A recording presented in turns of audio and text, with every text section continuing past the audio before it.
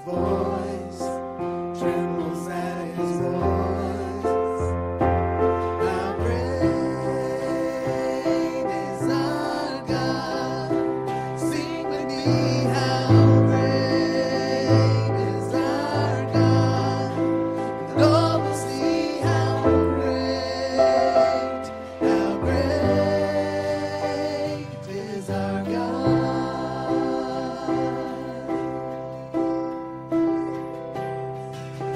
Age to age he stands.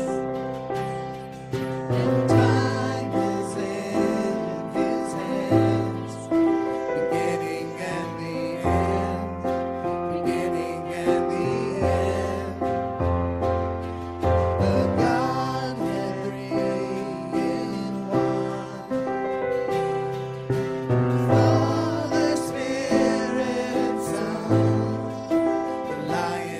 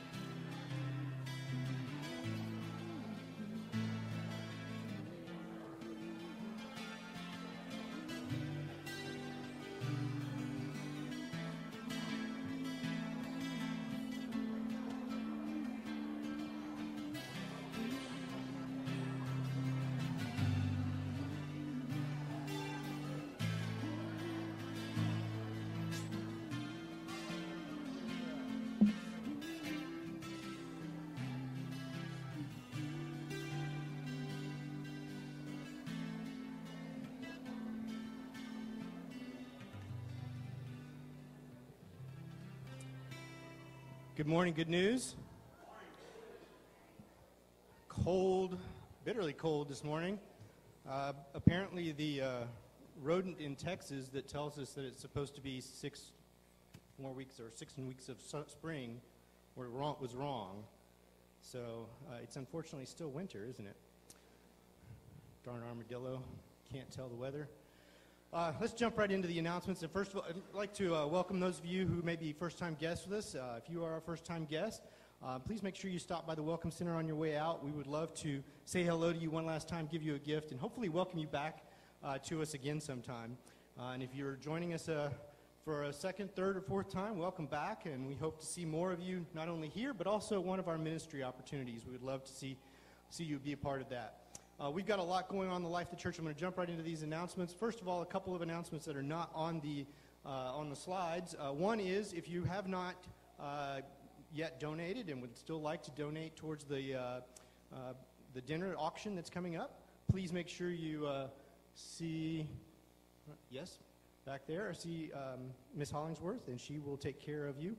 Make sure that it gets to the right place. Also, if you have not yet, ladies, signed up for the retreat that's in April, make sure you check out the sign-up sheets outside and take care of that.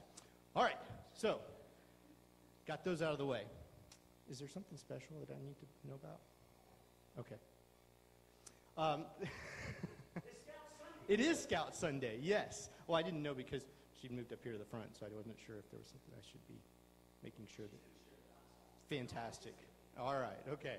So today is Scout Sunday, and we are pleased to be a part of the scouting family here at Good News. We have 2 troops, 158 and 258. We have a pack, 170, and we also sponsor Crew 158. Oh, 171. Yes, thank you. Sorry. And so we are blessed to be a part of that, to offer the opportunity for them to meet and use our facilities.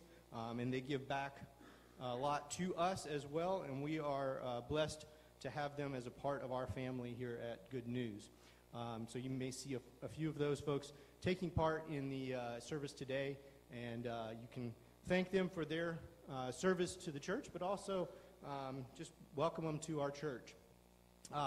Also, Dinner for 8 is coming. If you would like to be a part of this opportunity, to have some opportunity to learn, get to know other people in the church, and spend some time outside these walls with them. New groups are forming, so make sure you get signed up. There is a sign-up sheet out in the gathering hall, or talk to Pat Roberts for more information on that. Also, this Wednesday is Ash Wednesday. As a part of that, we are offering a Valentine's dinner, pancake supper. If you would like to bring a date to that, go right ahead and bring them to church and have a wonderful meal, and then following the meal will be our Ash Wednesday service, and that will be in here, and dinner will be over in the Wesley Center. Fantastic. Come join us for that. And then also our new Lenten message series is coming, I Am, and that will begin on 2/14, it says. Ash Wednesday, yes. So this Wednesday. So come be a part of the Lenten message services series that is happening, and we hopefully will see you then. All right, we're going to open in a word of prayer. I have David, who is going to come up and from 258, and he is going to be opening us with a word of prayer.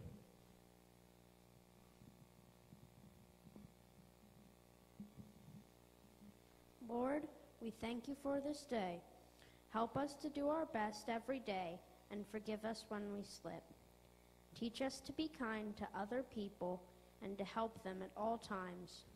Bless our parents and teachers and leaders and all the members of Scouting. Bless us, Lord, in your love for us. Help us to be a better Scouts and let us do our best for you. Amen. Amen. All right, at this time is children's time with Lisa. Children can come on down front. After children's time, they can go to Children's Church for a word about Jesus at their level, and they'll return to us just after the sermon.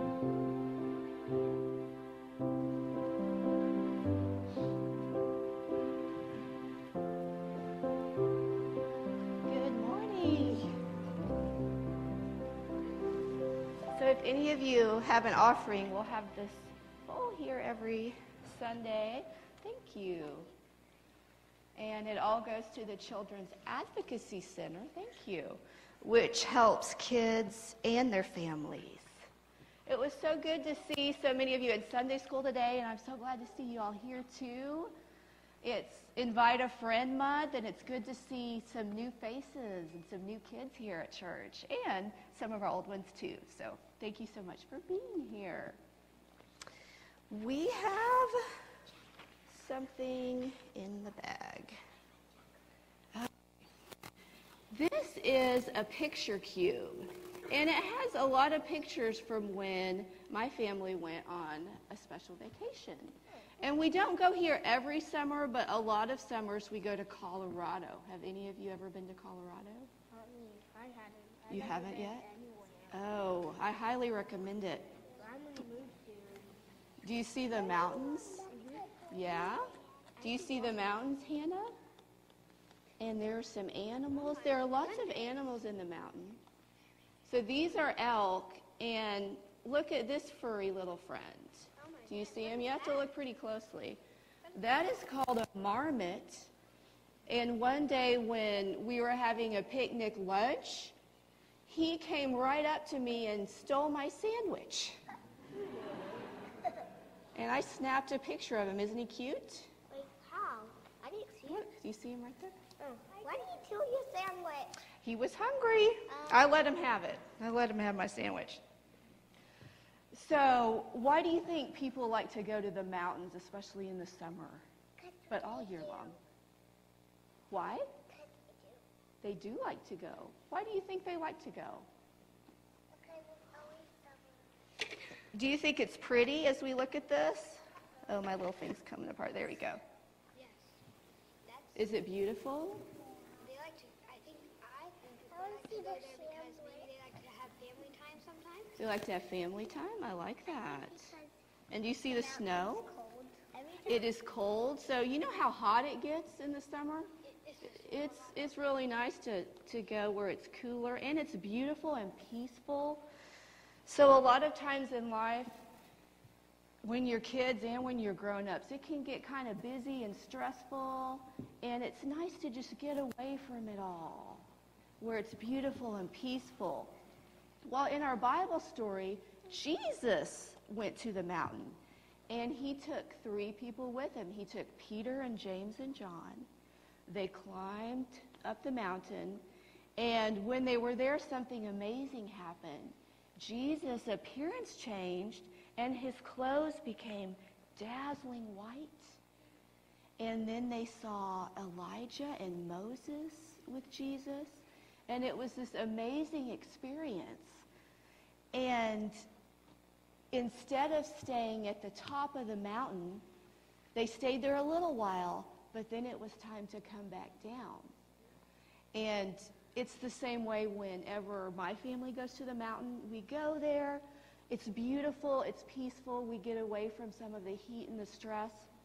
But it also gives us strength, so when we come back, we can deal with all of our busy stuff and our stressful stuff. So let's say a prayer together. Dear God, thank you for our wonderful times on the mountaintop that help us renew our strength for our daily walk with you. In Jesus' name we pray. Amen. Thank you all so much for listening. You can go to Children's Church, and we're having our Valentine party.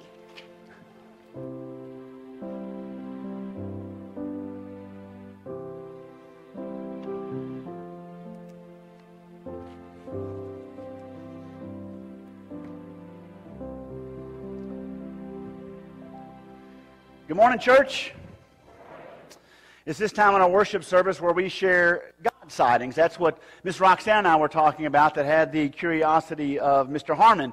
But it's during this time in worship every week where we invite someone to either come up here and share or pass along a message to myself or Pastor Chris, and we'll share it for you. But those times, as we go about our daily lives, where we have God sightings. We have times and places where we see God's activity and God's presence in the world. Sometimes we see that, sometimes we hear that, sometimes we smell that. But what we are hopefully being encouraged to do more and more often is see where God is present in our everyday lives. Because I assure you, God is present with us no matter where we are, every day of our life. And this morning, I'm going to invite Roxanne, who's going to come up and share for just a moment.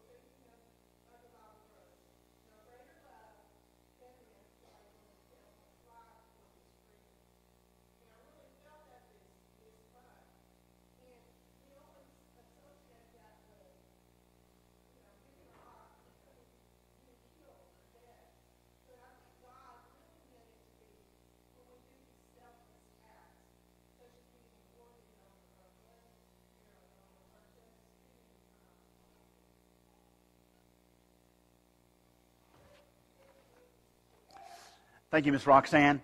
And if you have an encounter with God that you would like to share, we encourage you to, again, share that with myself and Pastor Chris. You can email us at godsightings@goodnewsumc.org, and then we'll get that. And there's a picture that goes along with it. That'd be awesome. We can share that picture on the screen. And then if you'd like to share, you can do that, or one of us can do that as well. We move from our God sightings to our time of prayer, and as Miss Allison walks out with McKinley, isn't it a joy that we have children in our worship service that can cry and be who they are as children? Amen?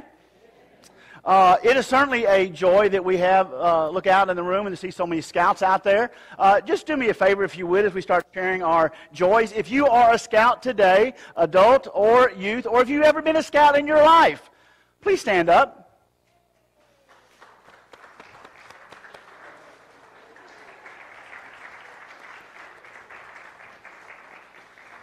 Thank you all. You can be seated.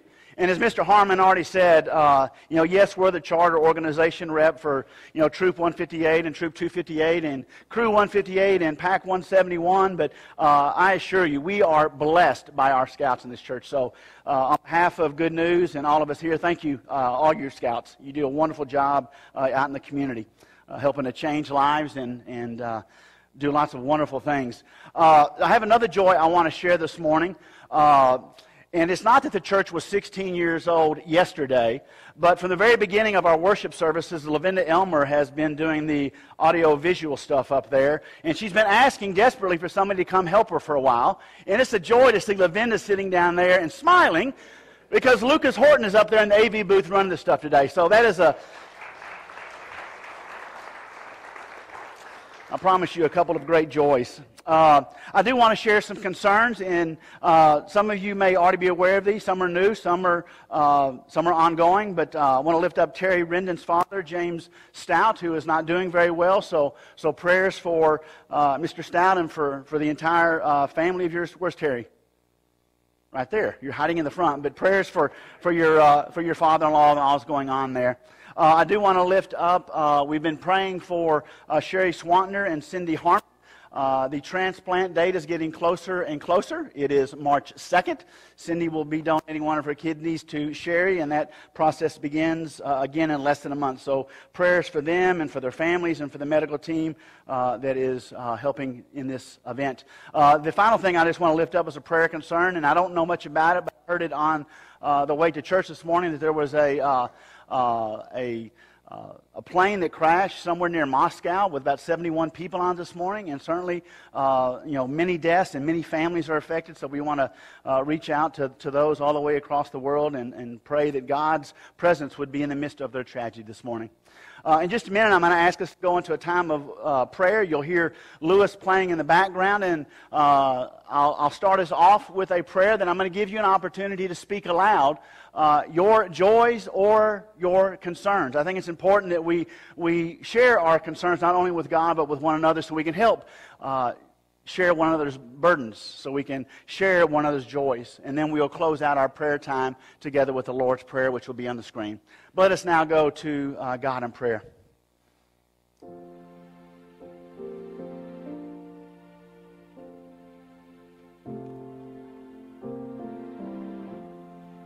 Almighty and gracious God, Lord, we come together today to sing praises to you, to share with you how much we adore you, how much we love you, how much we trust you, how appreciative we are of you in our lives. Lord, we're just at times speechless for how you pour your love into our lives and the difference that makes in our lives. And Lord, even as you love us each and every day, we confess that sometimes we don't get it right. Sometimes we stray and wander. Sometimes we forget. Sometimes, Lord, we commit sins. And sometimes, Lord, we sin because we don't do something we should do. But Lord, even when those things are happening in our lives, Lord, your love remains constant. Your love remains steadfast. And Lord, for that we are so very thankful. We're thankful, Lord, that there is no place on this earth where we can go where your loving presence is not there, calling us, beckoning us to draw closer to you, to love you with our entire heart, soul, mind, and strength. Lord, we love you. And even, Lord, as we come before you today to sing praises to you and tell you how much we love you and how much we appreciate your presence in our lives, Lord, there are those in this room who are struggling. There are those of our family members or our friends or our co-workers, Lord, who are struggling. Struggling and in need of healing, whether that be physically or emotionally or spiritually. And so, Lord, we call upon your healing presence in those areas where it's needed. There are some, Lord, who are struggling to know what to do next, a decision that's in front of them that, Lord, we pray your divine wisdom would help them to discern what is the right thing to do.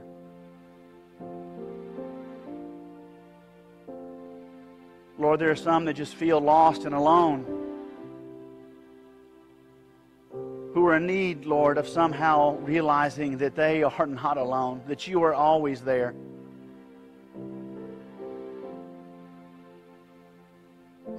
Lord, you know our needs. You know our concerns, because, Lord, you are our Creator, our Redeemer, and our Sustainer. But, Lord, we take this time. We take this time now to lift aloud both of those joys that we are experiencing in our lives as well as those concerns. And so, Lord, as we speak them aloud, we pray that you would hear our prayers.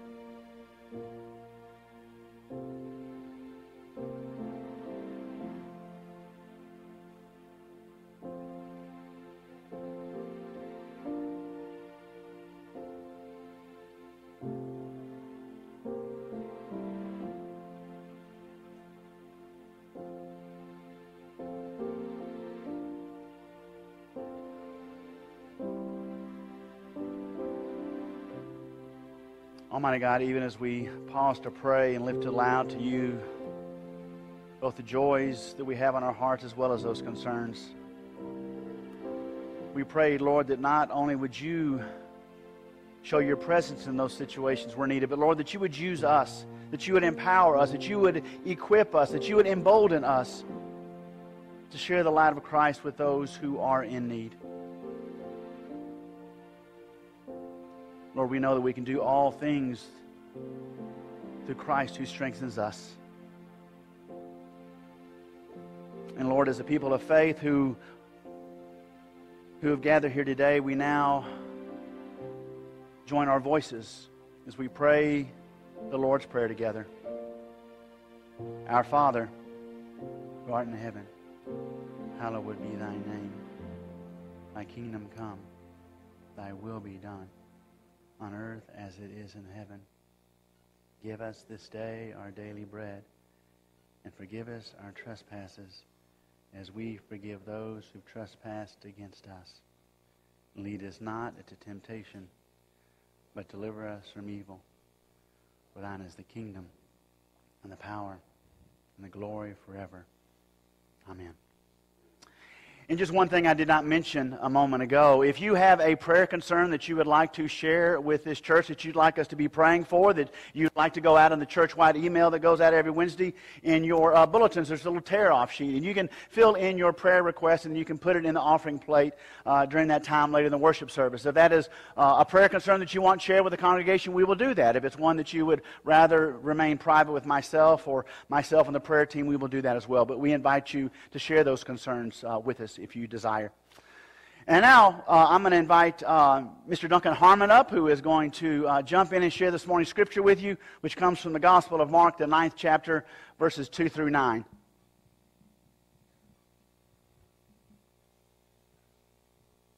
6 days later, Jesus took Peter, James, and John and brought them to the top of a very high mountain where they were alone.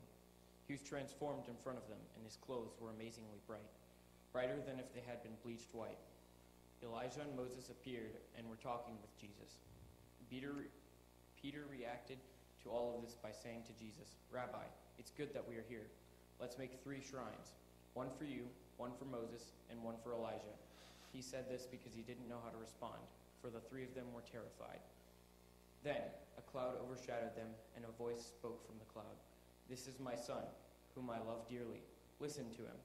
Suddenly, looking around, they no longer saw anyone with them except Jesus. As they were coming down the mountain, he ordered them not to tell anyone what they had seen until after the human one had risen from the dead. Thank you. You know, we don't often do this in church anymore, at least at Good News, but as Duncan has read the scripture, what you hear said in many churches, this is the Word of God, and we say, thanks be to God. Amen. Indeed, thanks. I want to share this morning with you as we begin this message memories I have of a movie that I watched, something probably 20 years ago. Sometime in the 1990s, there was a movie called The Englishman Who Went Up a Hill and Came Down a Mountain. And as the story takes place, it takes place in a small village in Wales in the early 1900s. And a couple of English map makers come to this community in Wales, and they come to this village so they can measure this so-called mountain that's just outside of town. And a part of the cartographer's job was to ensure that indeed what you put on the map as a mountain was a mountain and not a hill. And so these cartographers come into town, they talk with the villagers, they go up to the top of the mountain and they measure this mountain, and it falls shy of the criteria of being 1,000 feet tall in order to be considered a mountain. Now, the townspeople were kind of hurt by this. They thought it was a slam against them, and it kind of hurt their village pride. So, at this point, there began a number of shenanigans to kind of delay the map makers in their process and delay them from leaving the village. And while this delay was going on, this gave time for many of the folks in this village to go all the way up this large hill and dump loads of rocks and dirt on top of this mountain. Yeah, you know where this is going. And so before the cartographers were to leave, they said, "Won't you go measure it one more time? Because we know it's a mountain." And so indeed the cartographers went up there and they measured the mountain again. And indeed it fit the criteria of being above 1,000 feet. So civic pride was restored to the Welsh village, and the Englishman who went up the hill came down a mountain.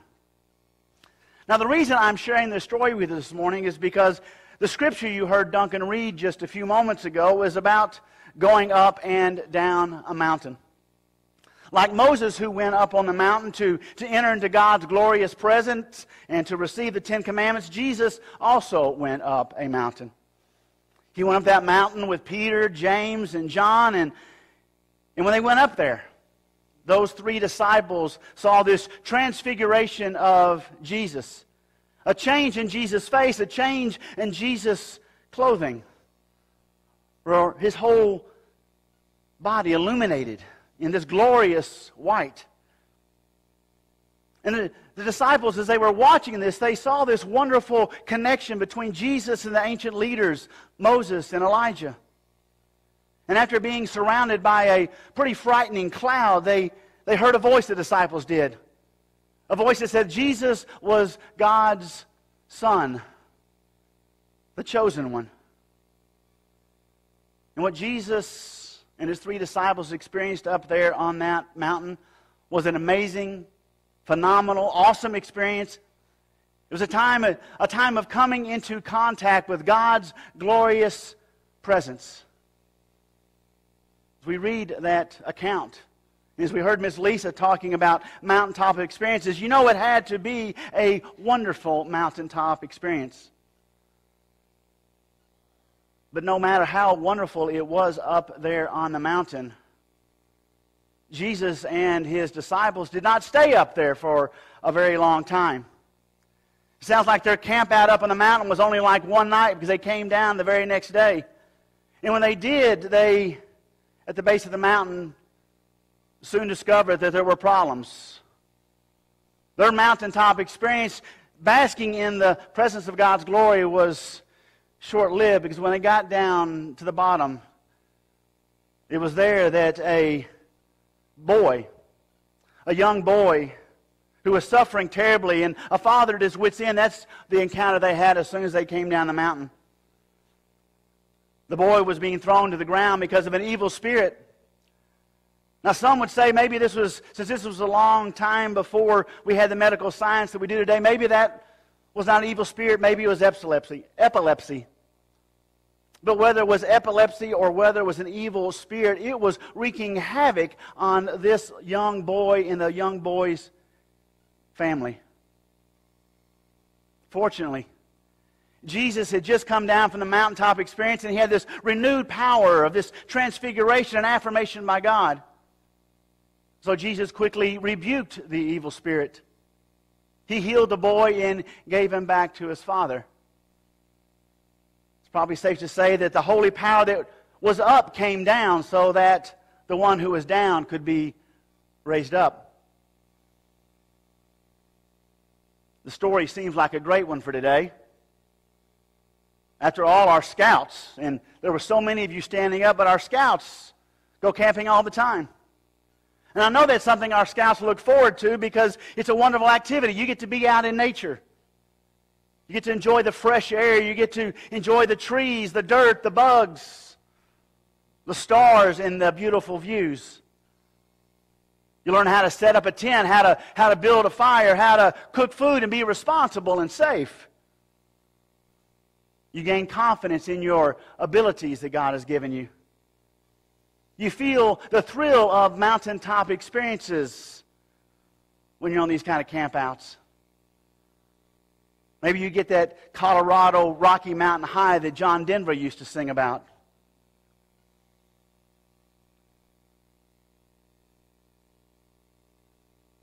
Is it possible that that mountaintop experience like Jesus experienced, the mountaintop experience like those disciples experienced, where they came in contact with a loving and merciful and gracious God and they basked in His presence, is that not what sometimes we can feel when we come and worship with one another? Can't our worship together provide some of those same kind of mountaintop benefits? While at church we sing praises to God as the creator of all nature. As a faithful people who gather, a people who are beloved by God, we don't believe that God is a distant God that created the earth and then went away. No, we believe that God is continuously and intimately involved in creation and recreating. Our spirits are lifted up by God who has used diverse and complex geological methods to raise up mountains and carve out valleys, who has created amazing plant and animal species that thrive in changing environments. Because we love and praise and give honor to a heavenly God who isn't afraid to get down and dirty in the processes of life, we gain in our own skills, in our own confidence for solving problems and making the world a better place. You heard that prayer that David offered up, that opening prayer this morning that spoke about that. We go up to the spiritual mountain in our worship services, I pray. Or there's Bible classes, or there's religious retreats, or there's other encounters. And there's, of course, the Boy Scout campouts I've mentioned. Places where we can gain higher insight of who God is and who we are in God's presence and what God wants from us.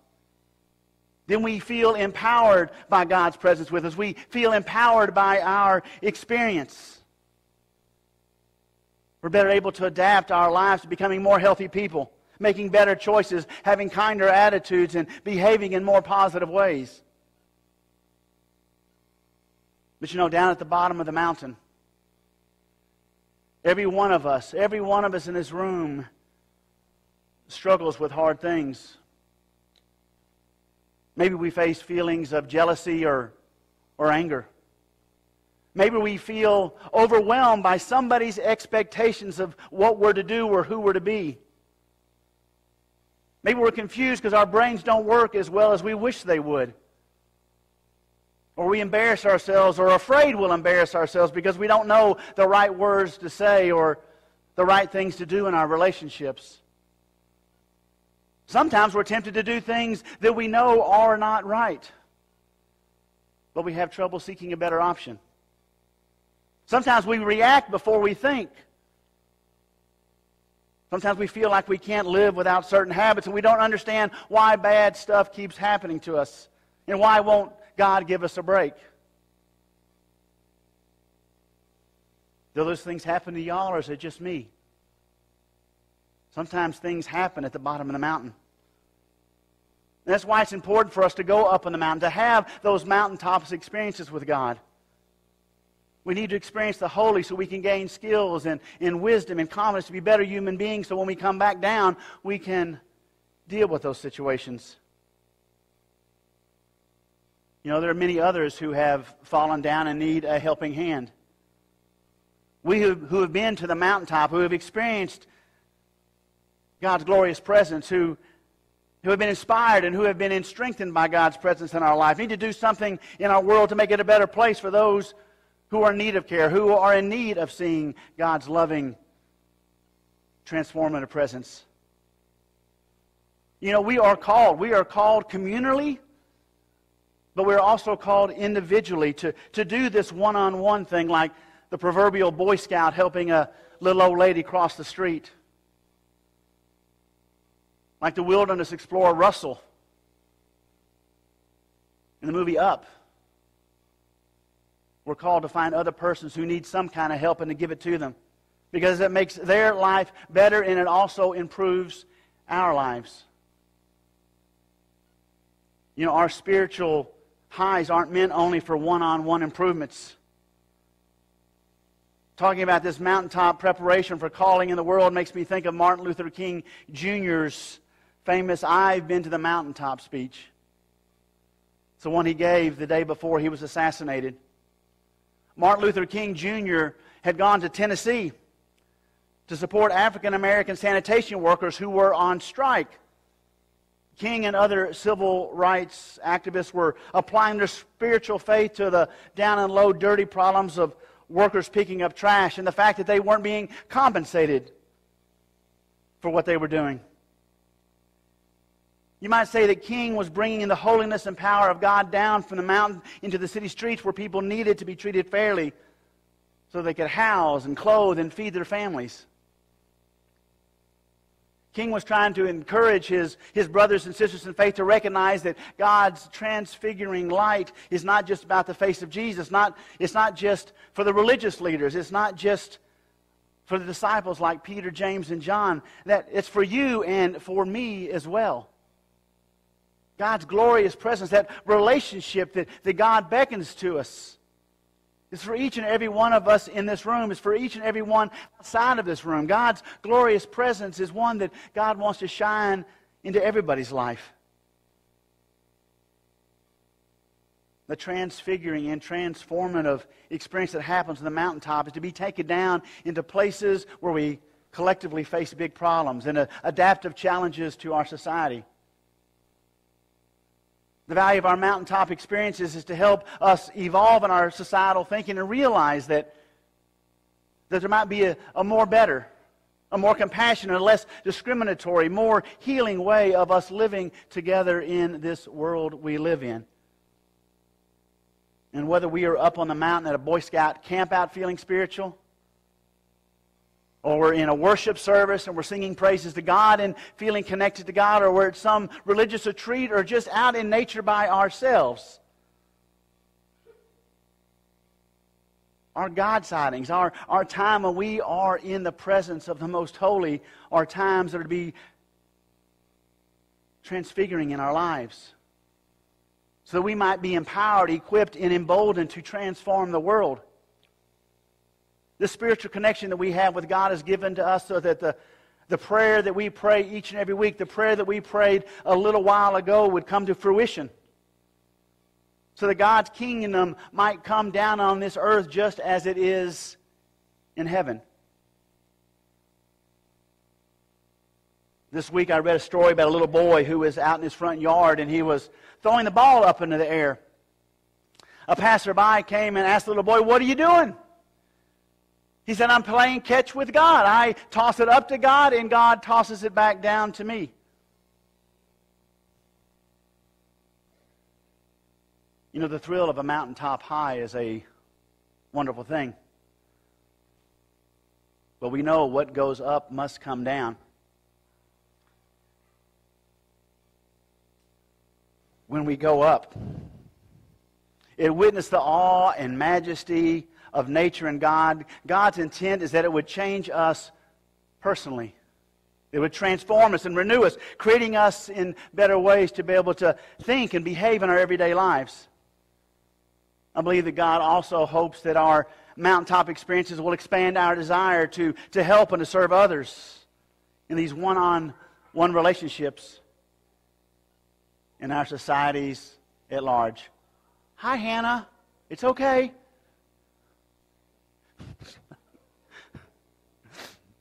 Let me close with this. Indeed, mountaintop experiences are great things. But the test of them is when we come back to the real world. To a world where there is awfully a lot of times an inability to see God's glorious presence in our midst. God seems sometimes hidden right in front of us.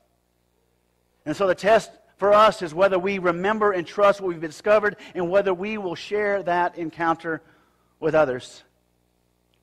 It's my hope, it is my prayer that we as individuals and we as a community of faith will do just that. Sharing God's love with others no matter where we might find ourselves. Amen? Amen. As we continue in our worship service, we come now to the time when we share our tithes and offerings. I know we have a lot of guests in our worship service today, and so if you see a lot of change in the offering plates, it's making noise as it comes by, that's a good thing because all the change in our offering plates goes towards mission. So we invite you to put all your loose change in our offering plates. And also, if you're new to Good News, we have a variety of ways you can give. You can give online, give via your smartphone, in the mail, or in worship on Sunday. But as our ushers prepare to come forward and receive this morning's offering, and as the praise team comes forward to the stage, I invite us to bow our heads for a prayer. Almighty and gracious God, Lord, we are so very thankful for the many, many ways you pour blessings and abundance into our lives. We are thankful, Lord, that you bless us. Bless us so many ways, sometimes ways in which we don't even comprehend. And so, Lord, as a people of faith who love you, we take this time to give back to you a portion of that which you blessed us with. We pray, Lord, that these gifts would be both used near and far, to people we know and to people we will never know, so that your kingdom on this earth might indeed come as it is in heaven. Lord, we pray that you would bless the giver, that you would bless the gift, but most importantly, Lord, we pray that you would bless those who are recipients of these gifts. We ask all these things in the mighty and powerful name of Jesus Christ, our Lord and Savior. And all those who agree say, Amen. Amen.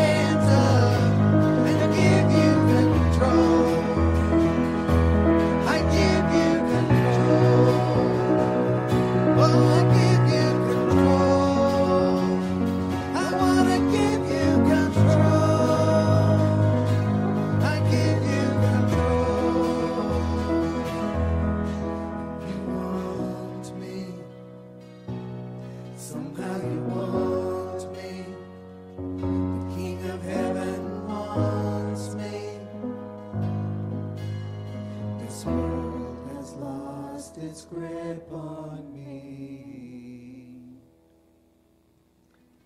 Amen. God is good. All the time.